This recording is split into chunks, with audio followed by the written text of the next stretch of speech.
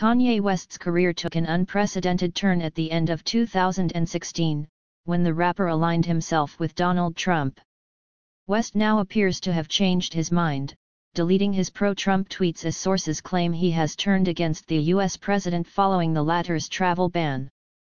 Previous mentions of the Republican politician have disappeared from West's timeline, including his explanation for meeting Trump in December to discuss bullying, supporting teachers, modernizing curriculums and violence in Chicago. Donald Trump says he and Kanye West have been friends a long time, telling reporters at Trump Tower the pair spoke about life during brief meeting.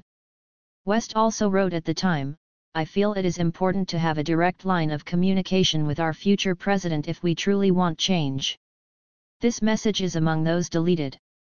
According to TMZ, the Trump travel ban, which targets people from 7 Muslim-majority countries, was one of the catalysts for West's social media purge.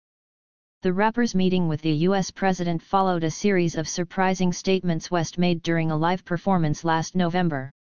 Although he previously publicly supported the Democratic Party, West said at a concert in California that he would have voted for Trump in the 2016 presidential elections had he voted. He was hospitalized for exhaustion shortly after this performance. Last month, the rapper's wife, Kim Kardashian West, showed her support for the Women's March in Washington.